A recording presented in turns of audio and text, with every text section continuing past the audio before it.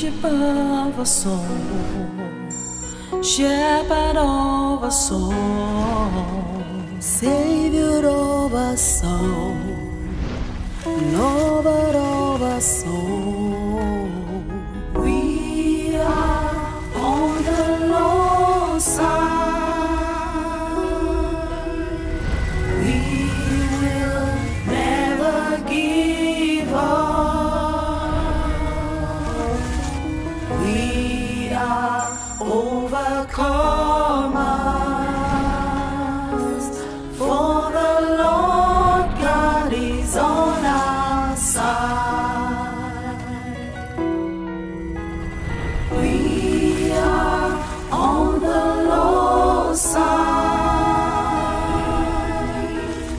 We will never give up. We are overcomers, for the Lord God is on our side. Our Most High Father, we thank you, we bless you, we worship you, we exalt your name. We thank you for yet another privilege given us, O God, to come before you, to sit down at your feet, O God, to learn from you, to hear from you. Father, it's only a privilege, O God. It's not by right, O God. Father, O God, this night alone, I am persuaded that, oh God, more than 6,000 to 7,000 people have died all over the world. Father, you gave us opportunity to see this day that we may search ourselves again, to look at our yesterday and use it to, oh God, Father, to treat our today, that our tomorrow might be, oh God, better for us. Jesus, speak to me this morning and speak through me. Father, that word, oh God, that will correct me and correct the hearer. Your word, oh God, that will chase Satan far from us. Your word that will chase, oh God, self, Satan, and sin far from us. That only you will dwell in us in the name of Jesus Christ. Amen. Father, oh God, use my ear and Amen. use my mouth to the glory of your name alone. Amen. Father, may I not try to paint your word. May I not try to help you or help the Holy Ghost. Father, oh God, you said all liar will end up in hell. Father, help me, oh God. Help me to speak your word the way you want me to speak it, oh God. Amen. In the name of Jesus Christ. Thank you, Father. In Jesus Christ's mighty name, we have prayed. Amen. Praise the Lord. Hallelujah. Brethren, this morning we have a message that is titled No Hell Fire. God help me here. Amen. No Hellfire Training Institute. No Hellfire Training Institute. When this message came to me, I said, what is this? And he said yes to me. He said, my son, I want you to announce to the children that there is no institute all over the world where they can train you how to prepare for hell. Even Satan cannot prepare anyone of when you get to hell, this is how you can bear the pain of hell. There can never be institute on earth here, not primary institute, secondary institute, where they can train you how to prepare yourself for hell. In case you get to hell, this is how you can bear the pain. It's not anywhere. So I'm here to announce to myself this morning, and to announce to yourself, no matter how you get prepared for hell, you can never be used to hell when you get there. And hellfire is not a place you should train yourself for. Say, and let me just live in sin. In case I get there, at least I will be able to bear it. Sister, brother, you will not be able to bear the pain of hell. No one can train you against the time of hell, against your hell fire. No, it is not done. And no matter what you have heard about hell, that is just nothing compared to what is happening there. No matter the picture they have shown to you, no matter the dream you have seen about hell, it's nothing it can never be compared to the reality of hell. I remember the little God has shown to me about hell. I remember how all these killers were killing people. And I begin to imagine, say, God, what kind of evil these people are doing? And he said to me, watch. And I saw the leader, how he was wasting people. He said, watch. And all of a sudden, I saw one of the group that were killing people killed the leader. As he killed him, immediately, the spirit left him. And as he left him, I saw hellfire. That's why it's called the pit of hell. When you say pit of something, that means hell is inside a pit. Maybe you say the pit of sand. The pit of sand. You are saying there's sand in that pit. The pit of hell. Hell itself raised up from the pit. I came to the young man and grabbed him. I took the boy shouted and cried and took him to hell. And the spirit said to me that if anybody is doing evil, don't cry over the evil he's doing. Cry over what he will experience when he dies.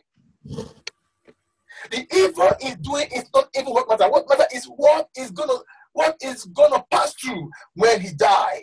So what am I trying to say this morning? I don't know the evil you are doing. I don't know the sin you are committing. Taking no problem. And they said there are some prisons in hell. There are prisons for liar. There are prisons for this. And because maybe the prison of those who keep marriage will be simple. There's no simple prison in hell. There's nowhere in hell that people are laughing. Nowhere in hell that people are smiling. Just the way that young man cried into hell. If you allow yourself to lie in the that's why you cry and cry forever. So my question to myself now is this. The same question is applicable to you. What is that thing taking you to hell and you are looking at it? What is that thing that you are doing that is gradually sending you to hell and you are watching it? You are not refusing that thing from sending you to hell. Brothers and sisters, I've come to announce to you. If that thing finally succeeds of sending you to hell, you forever regret your life. The Bible told us in Revelation chapter 14, verse 10, the same shall drink of the wine of the wrath of God. The same, you that allow yourself to be sent to hell by that sin, he said you will drink the wrath of God in hell. And the wine of the wrath of God is not palatable. It's not a sweet wine. You shall drink the wrath of God, which is poured out with mixture into the cup of his indignation. Into the cup of indignation. Hell is a place where the anger of God is poured into every second. Into his indignation, and he shall be tormented. I'm here to tell you what you're about to experience, woman, man, whoever you are, dwelling in sin, and you are not repenting. He said, I should tell you, you shall be tormented with the fire and brimstone in the presence of the holy angels and in the presence of the Lamb. They will watch you tormented day and night. You will become a cinema to angels. You become a cinema. Jesus Christ is crying over your sin now, and you are happy over it. No problem. A time is coming, he'll be watching you tormented day and night. And the torment of hell is a torment of every second, by second bill. The Bible said in verse 11 of Revelation 14, and the smoke, my sister, please, I'm begging you. I'm begging myself. Throughout the night, I was lamenting. Father, locate that thing that is sending me to hell. I don't want to go there. Please, Lord, have mercy upon me. Say, and verse 11, and the smoke of that torment, ascended up forever and ever. The smoke that will be coming out of your intestines. Maybe you don't know. If you die in sin, just the way you are on earth here, that is how you will be in hell. There's no difference. It's even more painful when the soul is burning. The soul is even more fragile. But let me tell you something. A time is coming, both your body you left on earth here and your soul will be united together in the hell.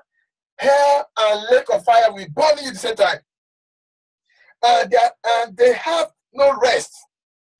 They have no rest day and night. Day or night. Your parents that die in sin. See, that day they breathe their last breath. They have never rested. Their friend that died in sin those days.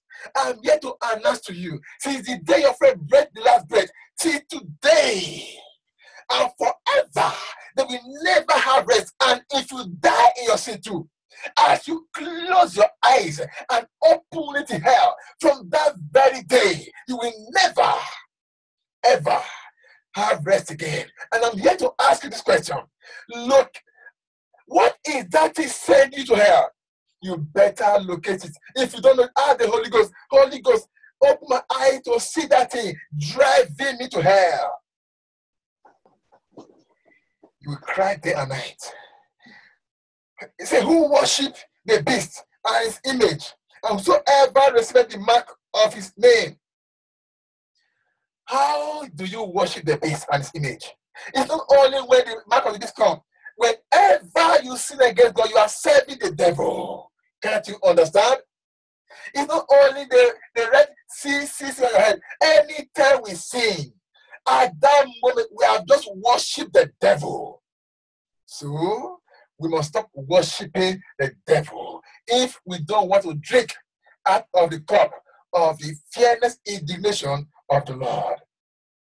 The Bible told us in Isaiah chapter 5 verse 14, therefore has hell enlarged himself.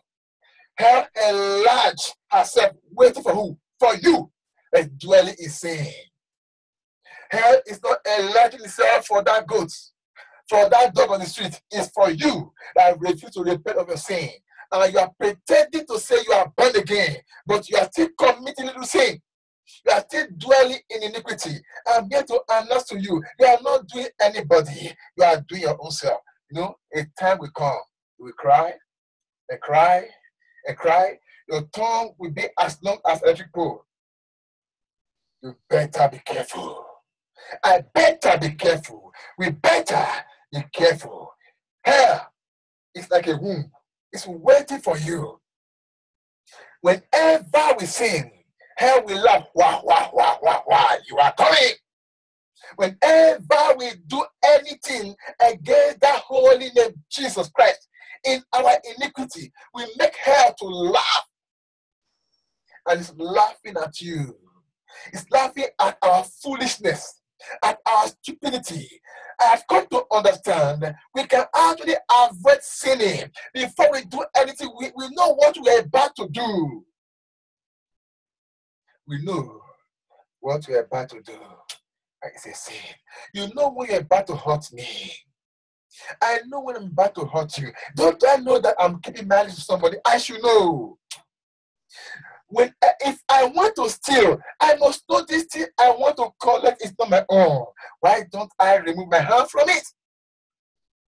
Whenever I'm angry with Sister Dupe, or whenever I'm angry with my wife, I should understand I am angry with this woman. Why don't I say, Holy Ghost, help me here? There's nothing a man do that is not preconcealed in the heart. You know, I know when we're about to commit sin, and whenever we commit that sin, we have just made that act a driver driving us to hell. And if peradventure you allow that driver to drive you into death, he can never drive you away. Praise Master Jesus. Hallelujah. Hallelujah. I should announce to all this morning, my people, though I am crying every day, a time is coming, I will stop crying over you. I'm only crying now because you are still on earth here. I still have hope of collecting you back. But if you allow yourself to jump into a place of hopelessness. A place, my sisters, come, let me want somebody here. Don't say because people are going to hell and come back. Those people are programmed for that in the end time ministry of God. That is what they are programmed for. If you allow yourself to fall in there, you'll be there forever. If you are not destined for such movement, for people that God has programmed to you at this end time, to take them to hell, you don't take everybody to hell that way. They are programmed for that. If you are not among them, you are thinking if you die in sin. And he brought sister so back now, and one brother go there. When that brother go there, on that very day, almost 10,000 people jump in there. They are still there now. If you allow yourself to jump into hell, you will remain in hell forever. I preached a message one day. Whatever enter hell is equal to hell. Whatever goes to hell, remain in hell. If you enter hell, you will remain in hell, and you will never, ever see smile again. I ask you again, what is that thing dragging you to hell, pet you to hell, and you are happy about it? You are in a church where the pastor is petting you like a dog, sending you to hell, petting you and putting chain in your neck and dragging you to hell. And I say, yeah, daddy, hey, you wear trousers to church. And pastor is telling you, you look good in your trouser. You say, yes, daddy. You have just put chain on your neck, dry. And today, I've come to see many people. They are like dogs that love their chain. That man is putting chain on your neck, and you are foolishly following him to hell. I pity you. You better remove that chain from your neck now. That sin you are committing is a chain on your neck. Why are you love your chain? Are you a slave? Whoever that commits sin is a slave to sin. Can't you understand? The Bible told us in Mark chapter 9, 43 to 48, it said, whatever you know is dragging to hell. If it's, I will paraphrase, if it's your leg that is pushing to hell, look for motor saw, cut that leg off. It's better you enter the kingdom of God with one leg. As you get there, we tell Peter, hey, he says, sir, tell the angel to give him a glorious leg. It's better that you go into the pit of hell with your body completed, and when you get there, demons have the program. You cut your leg and throw it away. You see your head be thrown away, and the hell will be coming back again. Oh, my people, please, let us not go to hell. You will not enjoy it. Demons in hell, they are so wicked. The more you beg them, the more they are doing evil to you. You cannot beg them. Let me just read this one. You don't think I am just making this here. Verse 43. And if the hand offend thee, cut it off. Meaning, if the hand cause you to sin, please cut the hand off. It is better for thee to enter into life, into heaven, mean thee, that having two hands to go into hell, into the fire that never shall be quenched. I pity Jehovah's, saying there is no hell. This is Christ speaking, telling you that place you are going to, the fire there will never be quenched. Jesus Christ spoke about hell more than heaven. You know why? He knows if you miss hell, you will enter heaven. He said in verse 44, there one died not, the one in hell. I've had opportunity by grace to see the one in hell. The one in hell, they only call them one. The one in hell, some of them are bigger than this farm. Father, have mercy upon me if I am exaggerating. The one in hell, they are so big. If they enter from the inside, they can bust your head open. They are cold one, but their teeth is stronger than the teeth of lion. You will not enjoy hell. Sister, I'm not here just to put fear in you. I'm telling you the reality. No matter how I describe it, I can never describe it enough. It's more than what I am saying. Don't go there. Don't go there. There is no institute that can train you of how to prepare yourself for hell. It's not done. Verse 45. And if thy foot offend thee, cut it off. It is better for thee to enter half into hell, I mean into life, than having 2 feet to be cast into hell, into the fire that never shall be quenched. Where their warmth died not, and their fire is not quenched. The creator of hell is telling you how hell looks like. The only one that can describe hell is the one describing hell to us now, and we are still playing over such. Jesus is telling you how hell looks like, that the one they can never die. They are programmed to live forever. The serpent in hell can never die. They are programmed to live forever. I saw on Facebook a sister that was on bed, a black girl. That place should be in Benin. She was on the hospital bed. They opened her woman part. Serpent was coming out and going in live. The doctors were watching. Nobody can kill the serpent. Maybe she involved herself in one thing or the other. Say, God, what is this? Life. She was lying down on bed like somebody want to give birth. The serpent will come out very long. Play and play and play and play and come in again. Inside human being. What about hell? If that can happen life on earth here, I tell you, hell is not a place to go. Let us not go there. Praise Master Jesus. Hallelujah. Hallelujah. Your eyes of faith, pluck it off. It's better you are bled now. And we enter the kingdom of God. They will give you a glorious eyes. That because of sin, you allow your eyes to take you to hell. If it's that makeup that will take you to hell, you better stop making up now. Let your face be as it is. You know why? The Lord knows the kind of face He gives to you. If you die without your original face, I pity you. If you die with trousers as a woman, I pity you. If you die with sin in your life, I pity you. Praise Master Jesus. Hallelujah. So therefore, the Lord is telling us now in Matthew chapter 10, verse 28,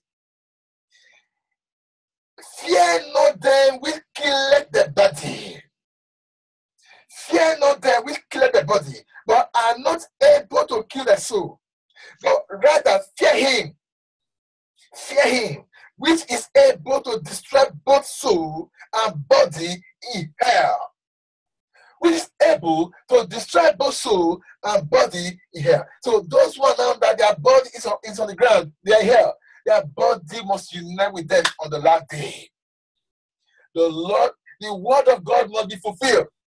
He have told them, soul and body must go to hell of anyone that enter there with sin.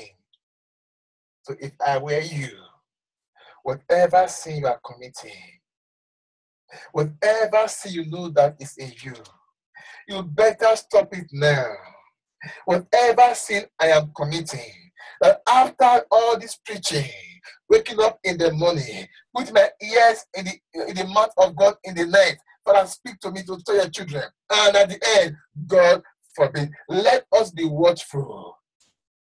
Let us be careful. Let us not be careless. Let us not drag ourselves into hell. We can actually make heaven. It's possible. People are in heaven. Amen.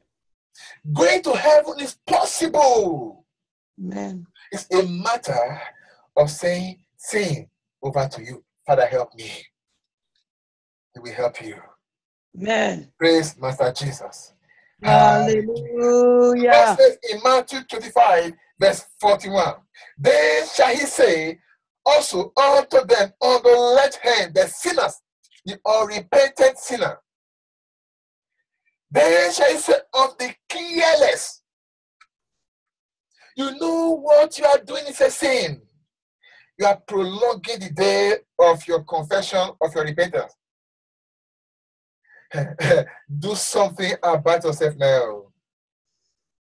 That one you are thinking it does not matter. Do something about it now before it wraps you and send you to hell. Hell is laughing because you have not done that restitution. It's laughing at you. Satan knows what is carried to hell, and you also know it. You know what you are doing. I know myself. As my wife always say, everybody knows themselves. Don't you know yourself anymore? You know yourself. You know that thing you should deal with. You know that thing that is dragging you to hell. Ask God to help you. Now that you are saying there's grace to help, the Lord is ready to help you fight that sin. If it has become a habit to you, cry to God, Father, deliver me before this thing will send me to hell. But if you are enjoying it, no problem. You will only enjoy it for some minutes, for some time. Not on earth here is forever. Nothing on earth here that lasts forever. But where you are going to, either heaven or hell, is for eternity. The rest of your life, you will spend it there. So which one should you work hard for? Is it on earth here? You are working hard to dwell in iniquity. You will stay on the chair and make up for 3 hours. No problem. Satan is laughing at you. He have done all this makeup for you to come to heaven. Now they're saying that there's a trouser for women. They go and do very big leg, no problem. For women, no problem. Satan knows you have done it to take you to hell. You can see vision. You can prophesy. You can preach. Satan will not stop you from doing those things as long as he knows you are coming to hell. Preach in your iniquity. Preach in your sin. Make up and do everything and say Jesus loves you. He loves them, no problem. But what about you? You are on your way to where you are dragging people away from. That will not be your portion in the name of Jesus Christ. Amen. Depart from me, you cursed. You cursed into everlasting fire. You are cursed, not just cast down, cursed into everlasting fire. Prepare for the devil and his angel. Hell was originally made for Satan. The anger of God was what he used to create hell. And whoever entered hell had just entered the peak of God's anger. Let us not go there, people of God. Let us not go there. Connect there and let us be wise. Ask yourself, what are you actually connecting for? What do you need again? You are able to eat and drink. It's enough. Why will you go to her because you must build a house? Why will you go to her because you must buy a car? Why will you go to her because you want people to know you? There's nothing on earth here that's worth going to her for. I have not seen anything. So, search out that thing that's driving you to hell. Ask the Lord to help you. And the Lord will help you in the name of Jesus Christ. Amen. Praise the Lord. Hallelujah. I will stop here. The word is enough for the wise. We get on, read Matthew 25, verse 41. Matthew 25, 41. Revelation 21, 8. Revelation 21, 8. Matthew 25, 46. Matthew 25, 46. Revelation 20, 10 to 15. Revelation 20, 10 to 15. If it's too much, you will not study it. I know my people. Praise the Lord. Hallelujah. Go and take care of that one. A word is enough for you and I. Amen. Are you here? You're not born again. I want you to jump out of that way of hell now. Bring it. Today is your day. Amen. I never come for you anymore. Say after me if you want to come out of darkness. Say, Lord Jesus, I've heard your word. I recognized that I was on my way to hell. But this morning, having heard the word, I've decided to come out of that vehicle that was conveying me to hell. Lord Jesus, have mercy upon me. Forgive me all my sin. Satan, I renounce you today. I come out of the chain and darkness you have placed me for so long. Jesus, please take my name away from the book of death and write it in the book of life. I accept you today, Lord Jesus Christ, as my Lord and personal Savior. Come into my life.